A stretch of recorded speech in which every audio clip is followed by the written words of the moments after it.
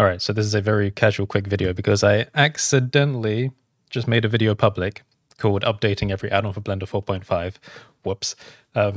It's an outdated video, so it was recorded a little bit in advance, and then some errors were also found, so then add-ons had to be fixed again.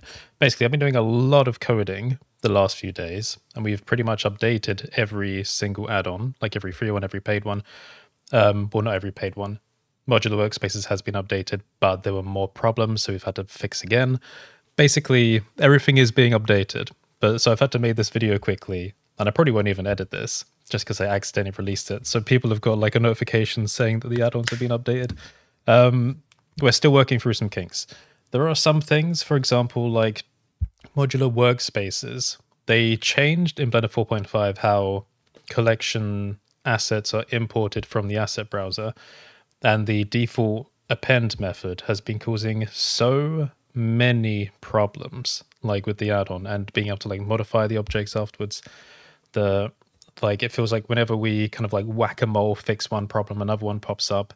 So I've had to kind of come up with a system where like we prevent the user from using the append mode, or rather we only allow the extra features to work on the linked mode.